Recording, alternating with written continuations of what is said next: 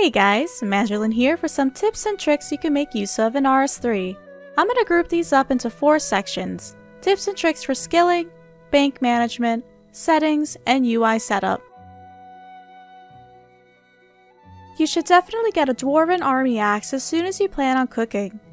When equipped, this axe will grant you an additional 3 base experience for all of these skills.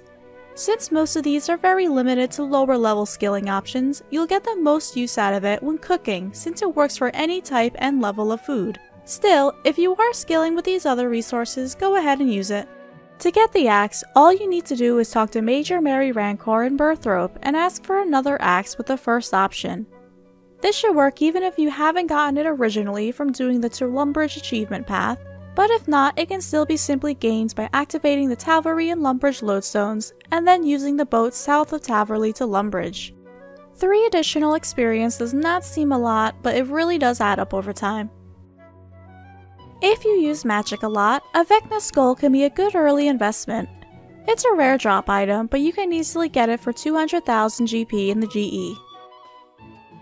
You can click on it to draw power and it will give you a 2 to 11 magic level boost.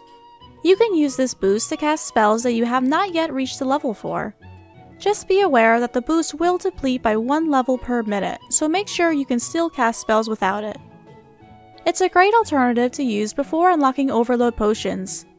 There are many more skill boosts and support options to use, but I'm just going to name these early accessible ones to get you started.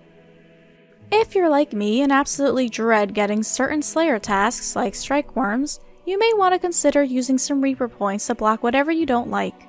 Go into the rewards shop of any Slayer master after getting a task you want to avoid, and then go to the assignments tab.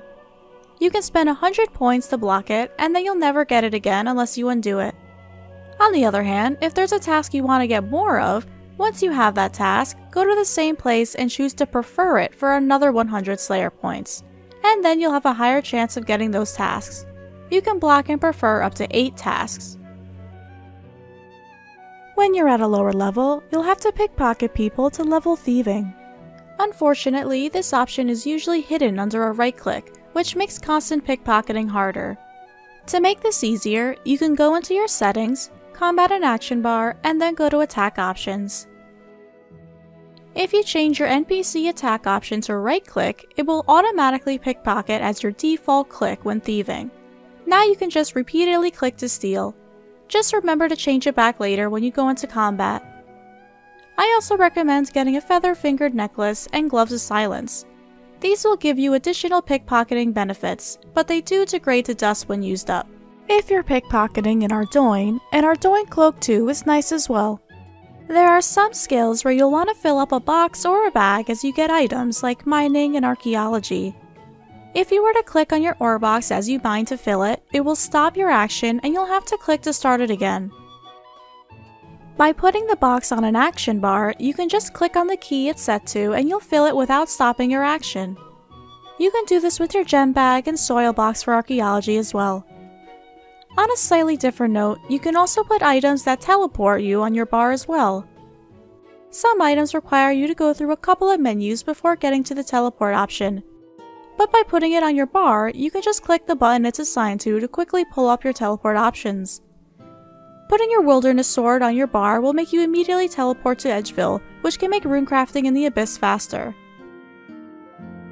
When smithing items, at first it seems like you can only do one at a time because clicking on the forge again just reheats the item.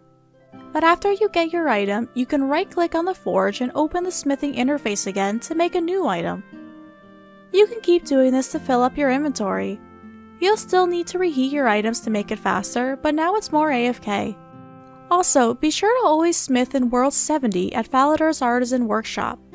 This world pretty much always has a Luminite Injector effect active, making your smithing progress faster. If you're skilling with something that can be used with a portable, the Lumbridge Market in World 84 can be a useful location. Portables are stations that grant various benefits like experience boosts or a chance to not consume items when skilling with them. Here are all the portables and what skills you can use them with.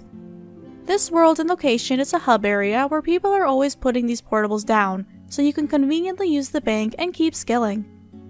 You can also right-click to configure it to whatever you're doing. As you can see, this world can be a bit laggy, so you can also use the Portable's Friends chat to find other areas with less people in it. To wrap this section up, you can also set goals for each skill. Right-click on the skill you want to set a goal for and choose Set Level Target to name a level you want to reach. Now it will show how close you are to reaching your goal. It's good to set this for big milestones you're aiming to reach. The bank can be a bit overwhelming when first starting out. When making new tabs, you can right-click and customize them to give them an icon and name that fits what you want. I recommend doing this early on to prevent your bank from becoming a mess. I personally like making a loot tab to put things I plan on selling in. As you may know, you can set different presets for your setup. You can go into your presets with the gear icon and set it up however you like. But if there are only a couple of things you want to change, you can do that by just dragging over what you want. So now instead of overwriting the whole thing, I could just change one or two parts of the setup very easily. Also, when loading a preset, sometimes you just care about the inventory and don't want the armor or vice versa. You can just unhighlight what you don't want for each preset here. A little trick though is that you actually don't have to go to this menu to save your setups. Gear up with whatever you want and you can just right-click and save on the preset number from the main bank screen. You can do the same thing for your Beast of Burden. Just load it up and right-click on the summon icon to save it. Over time, you'll get scaling outfit pieces and some cosmetics. Instead of letting them take up space in your bank, you can destroy them and then grab them back by clicking on Diongo's icon here. Now you can retrieve whatever item you want in the moment. You can tell if an item can be retrieved here by seeing if it mentions Diongo when trying to destroy it. If you go down to the filter section on the bottom and then click on Clean Up, this will help you get rid of any unnecessary items that you don't need to keep in your bank. These can be items you can reclaim from Diongo or quest items you no longer need. Just click on the items to destroy it. You can also clear out space by going to the placeholder filter to see what empty placeholders you have. These will still take up space in your bank, so get rid of them if you don't want them. Then just clear the filter when done. If the bank size is too small for you, you can change the size of it by pressing Escape and going into the Edit Layout and then Advanced Options. Click on Bank and adjust it as you like. You can move around other notifications and menus here as well. You may need to move them around a bit to be able to get to the layer you want. Look around to see what you may want to change, but one thing I suggest is taking a look at your buff and debuff bar. Make sure they're not overlapping with anything else you have on screen because it's important to be able to see this clearly when in combat. Now let's take a look at some helpful setting options starting with the Interface tab. If you go to the Inventory tab and scroll down to the bottom, you'll see a bunch of Destroy Empty Container options. When using items that leave behind empty containers, they can really start to annoy you by taking up unnecessary space, but you can check these off to avoid that. Check off whatever ones you'd like, but the ones I find particularly useful is destroying empty vials. Whenever I fight monsters that drop potions, I try to decant them as I get them in order to conserve on inventory space. Unfortunately, when you decant and it leaves behind an empty vial, it stays there taking up space. You could drop it, but it could still get in your way as you loot, so checking off this option will make it so the vial disappears after it becomes empty. You can set this up when drinking a potion too with this one here. If you like keeping up with distractions and diversions, go down to the Game Clock tab still under Interface. If you check off the 5-minute notification, the game will give you a message in your chat when your favorited D&Ds are about to start. You even have the option of it playing a sound with this one. As an alternative, you can just check off the timers on the game clock instead. Now whenever you hover over the star by your clock, it will show which ones are ready. To set your favorited D&Ds for all of this to work, click on the compass on the bottom right and go to the Minigame tab. Scroll down to the ones you like and favorite them by clicking on the star icon. You can unfavorite them this way too. Now let's go to the Combat and Action Bar tab. If you go down to the action bar, you can pull up additional bars on your interface with these options. When in combat, you'll get to a point where you'll want to see more than just the action bar you're cycled to. Click on any of these drop-downs to pull out your other bars to place them separately. Make sure your screen is unlocked by pressing L to move your new bars wherever is most convenient for you, and then lock it back up when done. Having multiple action bars can be helpful to add abilities you're likely to use with any combat style, like Devotion or Debilitate. That way, you can have your main abilities for your specific combat style on one action bar, but still use those others without searching for them. One thing I like to do is pull up another action bar to put to the side and bind teleports to them. Open up your teleports by pressing T or clicking on the Home Teleport button on the map. Just drag over the teleports you want to use on your bar. Make sure the bar itself is unlocked so you can actually drag them over to it. A neat little trick you can do with your combat action bar is set them to a specific weapon in the action bar binding tab. Check off the boxes to allow the game to swap your action bars, and then go through each bar to set it to the style that matches the abilities you have for it.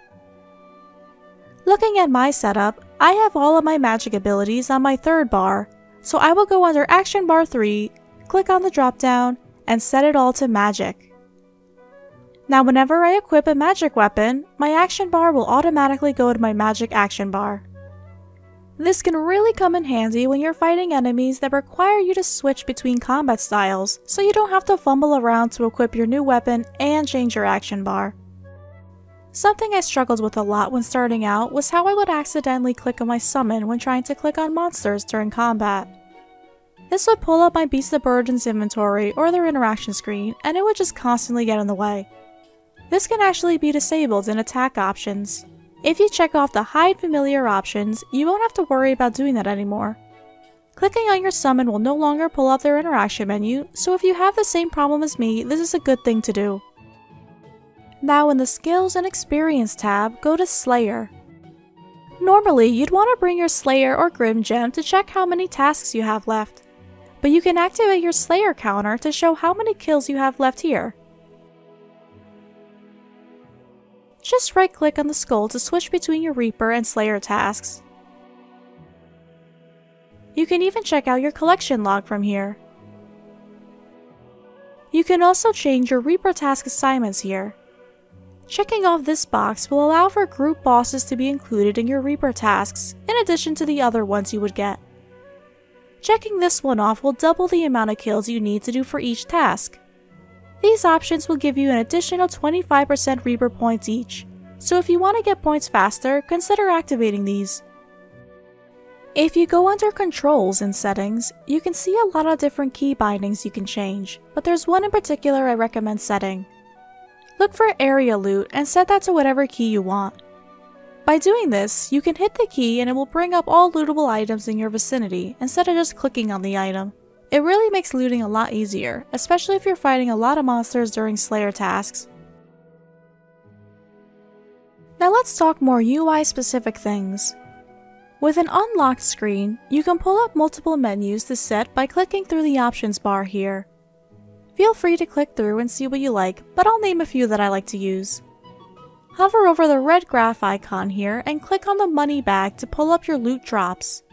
This will bring up a window that shows the drops you'll get from any monster you defeat. It shows how much of each one you get, along with its rarity as shown by the color. This can be useful when grinding at one location or with a boss. Hit the refresh button here to make sure you're starting clean, and then slay away. If you want to see how many coins you get, or how many of a certain item you get over time even after banking it all, this will really help to show that. I also recommend the Notes tab. If you hover over your settings gear, click on the note icon to bring it out. You can add up to 30 notes using the plus sign here. This can be a great way to type in things like patch locations you use on your daily farm run, a list of move rotations for a boss you're killing, or reminders on items you need to get while skilling. You can even change the color for each note, although you do just have 4 options sadly. There's another use you can get out of your action bars. As you're fighting monsters, you'll likely pick up a lot of bones. Now obviously having something like a bone crusher to bury bones immediately will be nice, but if you don't have that yet, you can drag the bones to your bar and repeatedly click on them to quickly bury each bone in your inventory. If there is a certain item you keep picking up that you want to drop, you can also drag that over to your bar and keep clicking on it to drop it all fast. This can be really useful for skills like fishing. Now instead of going back and forth to the bank, you can continuously drop your fish this way so you don't have to leave your fishing spot. So sometimes it can be pretty hard to see depending on where you are in Gielinor. If you're ever struggling to see through a dark environment, right-click on the map icon here and click on Skybox Filters. Try out all of the options here to see what you like. I personally like the Shattered Worlds one because it has this cool looking effect on the sky, but midday is a nice basic option to lighten up the area more. Now there's just one final tip I'd like to leave you off with if you're brand new to the game. In RuneScape, right-clicking is your best friend. Sometimes there are hidden options under right-click that you need to interact with, especially when questing. It even makes NPC trading faster, since you can right-click and trade with every shop to pull up their store right away without having to go through the dialogue. I recommend starting off with right-clicking everything just to see what kind of options you can pull up.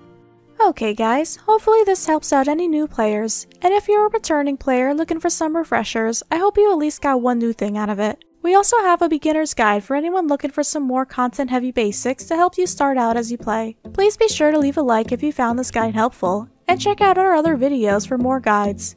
See you all later. Bye!